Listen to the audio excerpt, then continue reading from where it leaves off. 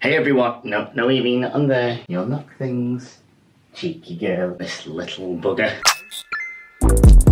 Hey everyone, it's Lewis, and this feels really weird, speaking to a camera again. It's been 2 years since I've made a video. To be honest, a lot has happened in the last 2 years. I moved from Brighton to Portsmouth and moved into a little pink house with my girlfriend Jo and our 2 cats. 3 months ago, I had my trans lower surgery. All of which I'm sure is very vlog-worthy content. I guess I'm just really wanting to be creative again and put myself out there, but also coming back with a very important message and story that I think is worth sharing with you all. Before I get into that, I just want to let you all know that all my social media has been hacked. So anyone following me on Facebook might have realised there's a lot of absolutely shite videos going out there. Hack off, you bloody hacker! I am talking to someone from Facebook, so I'm really hoping to get the page back. But in the meantime, just don't engage with the videos, like don't give this person any views or attention.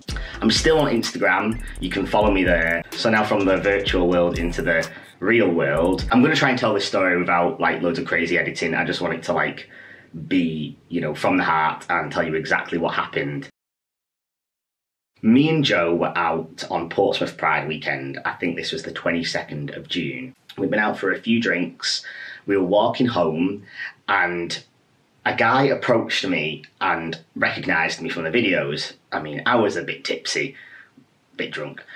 And he said something along the lines of, oh, you do the videos, you know, it seemed quite friendly. But then the next minute I turn around and one of his friends, one of this group of 5 lads, was having a go at Jo. He spits in her face and starts grabbing her and being really aggressive with her. He just wouldn't let her go, and there was bruises all over her arms from this, so that's proof of that. And I stood in front of Jo and I said, what are you doing? I said, walk away, like this is a girl, be the bigger person.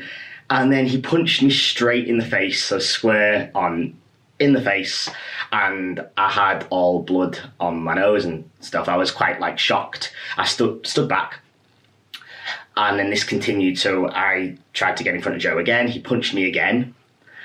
And then at this point, I was obviously like, you know, seeing Jo getting this abuse and the fact I've been punched twice already. I've never punched anybody in my life before, but I thought I've got nothing to lose. I'm trying to protect Jo. I went up to him and I punched him. I think that kind of shocked him. He stood back. But as soon as I did that, 2 of his friends, one of which was one of the lads that recognised me from the videos, jumped on me from behind and were just kicking and punching me repeatedly. They had me on the floor. I just felt like they were gonna continue on like forever, you know. I mean, I could have died, like not to be dramatic, but I actually could have died. I remember being on the floor and looking across the street and seeing that the lad that was attacking Jo originally had pushed Jo. He pushed Jo onto the ground and I saw her fall onto the floor. But I stood up and I said, look, I said, I'm transgender, and if you carry on, I'm going to report this as a hate crime and the police will take this really seriously. Now, I said that to get them to stop because I just thought they were going to continue until I, like, you know, could have been dead. I never like to use being trans as a reason for anything. I mean, I don't even see myself as trans. But as I said, one of them, if not more of them, did know me from my videos. One of the reasons was sort of known is for helping trans people. So it's very likely that they did know. He looked me straight in the face, this guy, after I said that, and just punched me again. And he kept punching and punching me. I went down on the floor for a second time.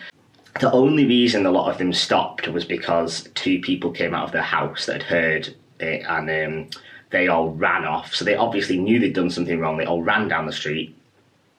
Me and Jo called the police there and then. A witness actually called the police first, and then we called the police. Nobody showed up. We were sat on the curb waiting for 40 minutes. We just went home, obviously in shock, and a couple of days later, my jaw was still absolutely killing me, and I went to A&E, and it turns out that they'd completely snapped my jaw on the right-hand side, and I had to go in for surgery, quite a major surgery. It was really complicated. They had to put a metal plate in my jaw.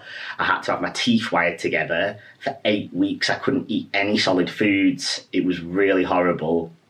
I've got a scar from where they did it. I do heal quite well from scars, so I don't know how well you can see this, but on my sort of ridiculously bright light trying to flatter my face probably doesn't help, but it is there. Not that I really care about the scar, but it's just the sort of emotional effects of it.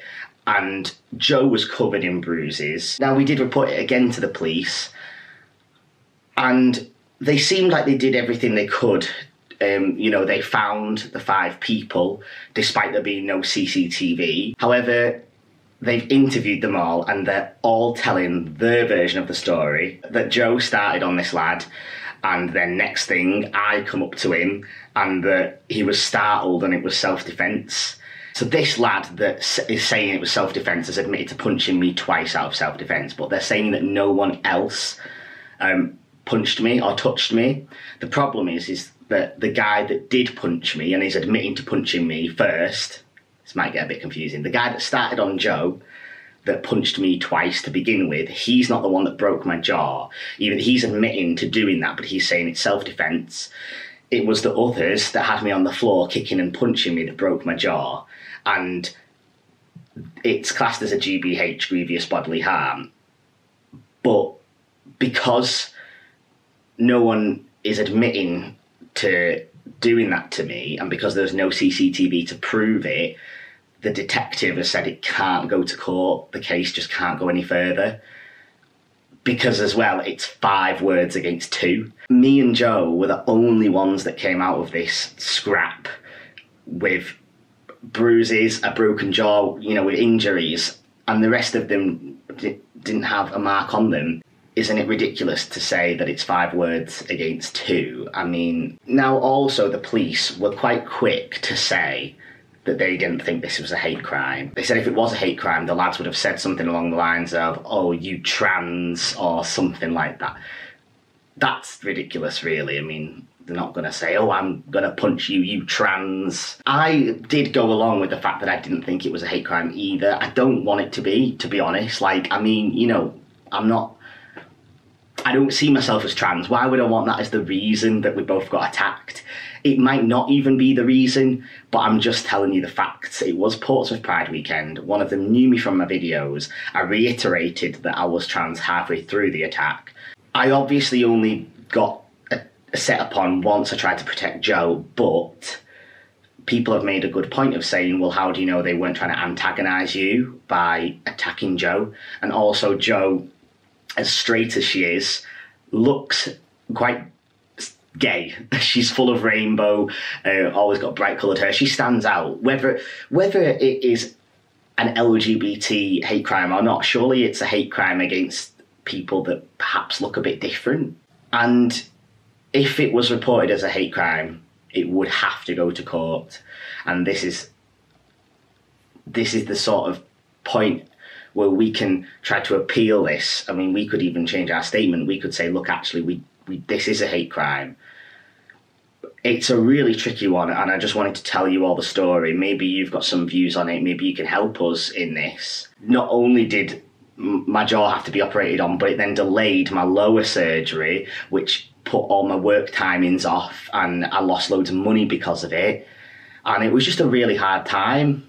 And the fact that they just get to walk free for doing that to somebody is disgusting in my eyes. I feel like I've not got much power in this other than to tell the story, to put it out there publicly. I think the point that I want to make is that there needs to be more awareness on what can class as a hate crime, because people are afraid to report things as hate crimes. You know, they don't know if they're going to be taken seriously. I know that I certainly had no idea what classed as a hate crime and what didn't. And maybe if I'd had a bit more information, a bit more support behind me, maybe I would have reported it as a hate crime initially. But this is what you get for not wanting to be dramatic. If someone else was telling me this story, I'd say never feel embarrassed or like you're being dramatic for standing up for something you believe in. I'll end this on a slightly lighter note, which is hard to jump from that to light. But I wanted to say that I will be making more videos I want to do little tours of the house, the cats. I'm doing a lot more art, and I've made a comic called Bug, which is based on me and our cat Emerus, who we call Bug because he looks like a little bug. They're all getting posted on my Instagram account, so please go check them out. Anyway, thank you for watching. I'll speak to you all very soon. Subscribe. I hate speaking like a YouTuber. Okay.